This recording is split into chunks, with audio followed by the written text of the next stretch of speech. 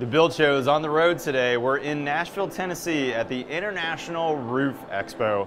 Now, Sherwin-Williams paid my way to come. I'm going to be speaking at their booth later today, talking about why I like metal roofs and helping these roof contractors switch their clients from asphalt to metal.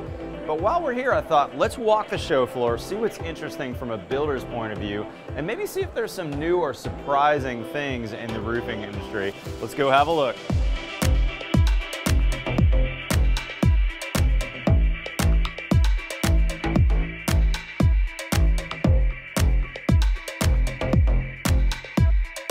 Hey guys, coming to you from the Stinger booth. Now you've seen me use these on a bunch of house wraps over the years, but I've typically used the slap tacker. I've not used their pneumatic. And I gotta say, they got some really cool pneumatic tools that I think I need to pick up. First off, they've got a new nail fastener, so you can shoot these 7/8 ring shank nails into these caps.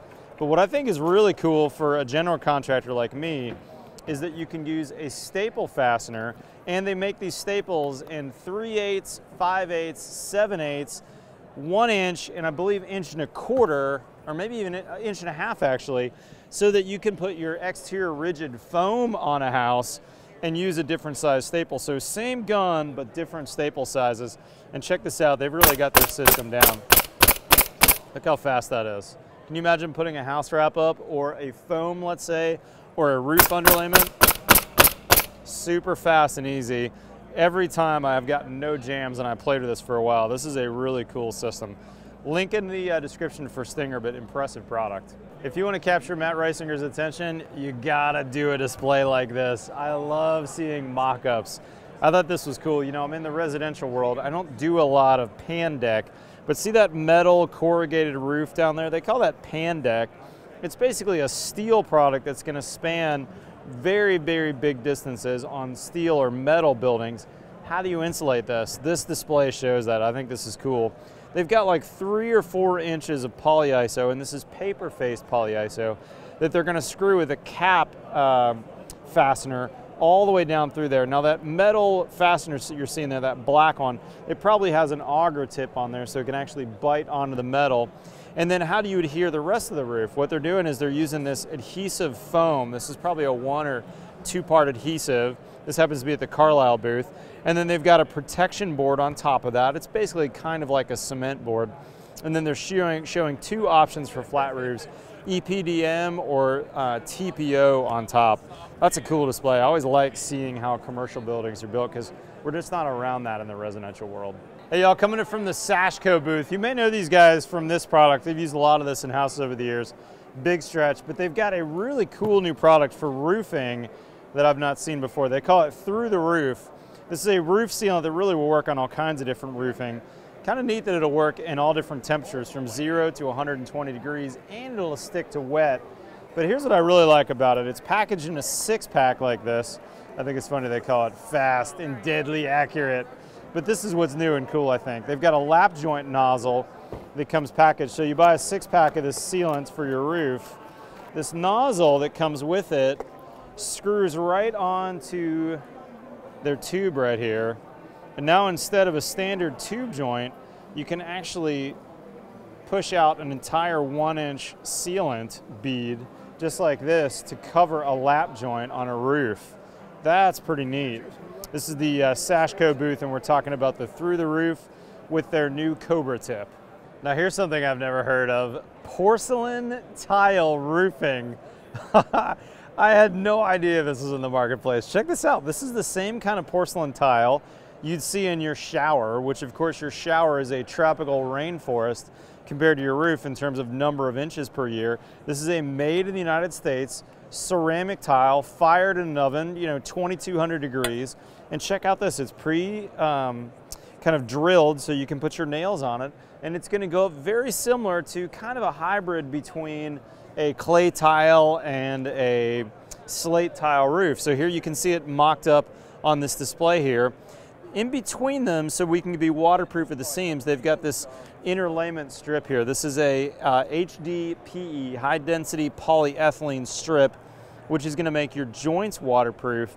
But basically you're gonna lay it up very similar to what you do any other roofing, but this is gonna be around a long, long time. I mean, you could power wash this in 20 years if you wanted to, and that color is not going to fade. Nothing's going to change. We've all seen ceramic tile porches on houses that 30 years later looked pretty much like the day they were installed, except maybe the grout joints, and it's on your roof. There's no grout joints here. This is pretty impressive. I can see this taking off. Couple numbers and facts for you. This is going to weigh somewhere between 500 and 700 pounds per square, so actually a little lighter probably than your clay tile or your ceramic, or your concrete tile roof, so not bad on weight. And what I hear on cost is it's going to run maybe $300 to $400 per square for the material. So this could actually be a budget decision compared to some other options out there, but I think it's going to be around a long time. I would expect this is going to be certainly a 50, 60 year roof, if not maybe 100-year plus. Okay, so this is a roof shingle that I've never seen before that totally shocked me. First of all, they had a hail demonstration going that they got shut down by the fire marshal. But check this out, this roof shingle, they kind of had an interesting analogy. They said it's kind of like a TPO on steroids. This is no asphalt roof shingle. It's actually a polymer roof. Now it looks like a standard shingle, it's actually pretty light, but check out the back of this. This is actually a full polymer, so there's no asphalt in this. This is not your typical asphalt roof shingle that has a fiberglass matting on here. And look how thick that is. Pretty cool. Now they had a huge hail test going here earlier. It actually has a 5-year hail warranty, a 15-year wind, and a 15-year kind of fade and crack warranty, and then a 50-year warranty on the shingle. This is totally different than all the shingles I've seen in the marketplace. Pretty interesting. This is the F-Wave Revia. Hey guys, coming to you from the FJ Moore booth. This is a Minnesota manufacturing company, and I love at these trade shows kind of these corner small booths, because you always find some really interesting products when you go to the fringes of the show, and that's definitely this one. Okay, so look, this is something we've all seen as general contractors, builders over the years. Neoprene flashing columns. You've got a pipe boot that comes up, a vent stack, and before not many years, the sun absolutely destroys these. And look at the cracks on this one. Something I'm used to seeing all the time. They only really last maybe 10 to 15 years. These guys have a really cool solution. Instead of a neoprene collar, they've got a slip collar. So they've got a really nice steel that's been Kynar painted or some cool coating on there on top of galvanized steel, but this is the secret sauce right here. They've got two flavors here. They've got one that's a plastic, or they've got one that's plastic, or pardon me, aluminum or galvanized with a lead top. Now let me explain why this is cool. Number one, the roof can have some ability to move a little bit and you're not going to have a leak there. So you don't have that neoprene gasket needing to flex over the years and be in direct contact with the sun. Instead, you can have lead that's going to be in direct contact with your roof jack or with your, with your vent pipe coming through the roof. You're going to tighten that down and now you've got lead on the top. Or if you're worried about squirrels chewing through that, here's the other option. This is a plastic one that fits tightly over there. You're going to get this for your different size pipes. And look what you can do with this. You're going to cut this at the top so it's perfectly sized for your pipe. You're going to order this for your pipe size, so you need to get on the roof and count your inside diameters. So this is a 3-inch, they make 2-inch, they make all the different sizes. And then you're actually going to cut this. And you're not just going to slide it down, you're actually going to glue it in. And this is what I thought was really cool and made me perk my ears up, where you're going to use PVC cement between this collar and your pipe. So now there's no possibility of leaks here.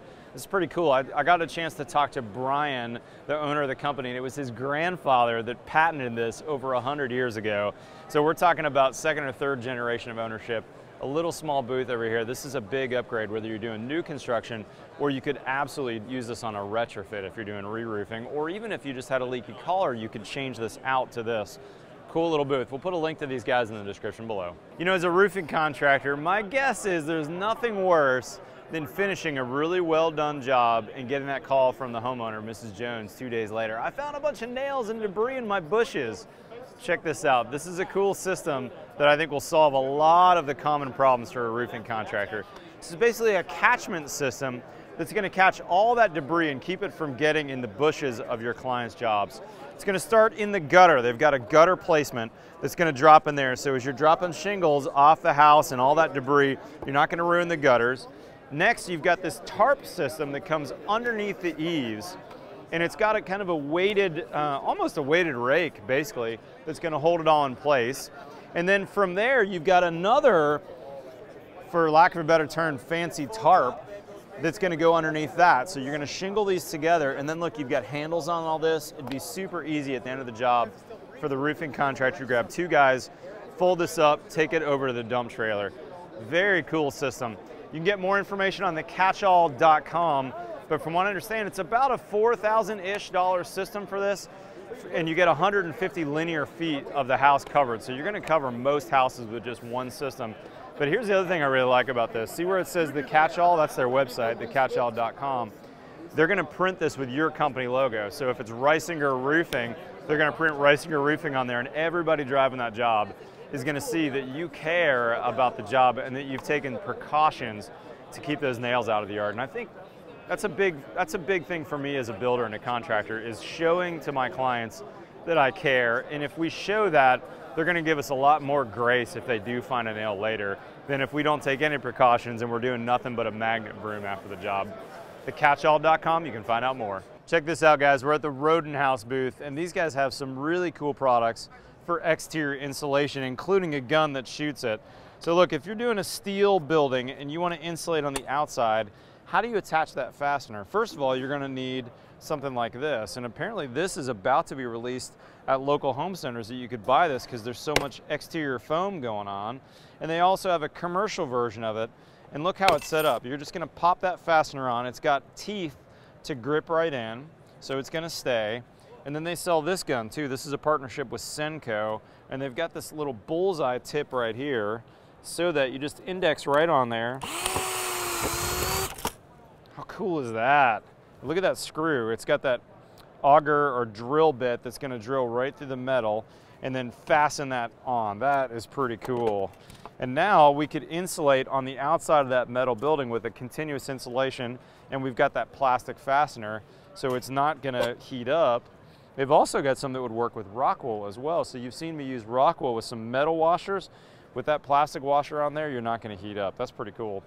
Last thing I want to show you from their booth, if you're doing insulation on a concrete basement, let's say, here's your basement wall. You pre-drill this, and then you can use this fastener. This is just gonna pop in with a hammer, and because you've got those barbs on there, kind of like a Christmas tree, it's gonna pop into the hole and then hold your insulation on.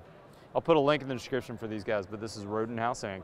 International Roof Expo 2019. I expected this to be nothing but rows and rows of asphalt shingles, but in fact, I saw some really interesting stuff here.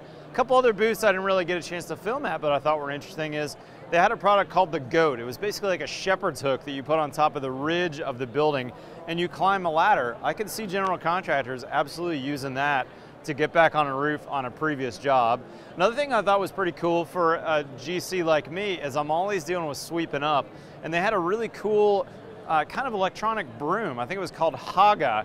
You could buy a battery operated one or a manually operated one. Not cheap, ranging from about 400 bucks to 2,000 bucks. But man, it looked like it would pick up on your job sites really, really quickly. Guys, thanks for joining me for these videos. I'll try and put a link to as many of the products that we showed below. And I want to say thanks to these guys in the background. Sherwin-Williams is the ones who paid me to come to the show.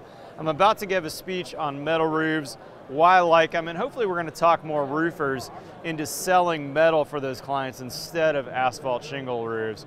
Guys, if you're not already a subscriber to The Build Show, hit that subscribe button below. We've got new content every Tuesday and every Friday. Follow us on Twitter and Instagram. Otherwise, we'll see you next time on The Build Show.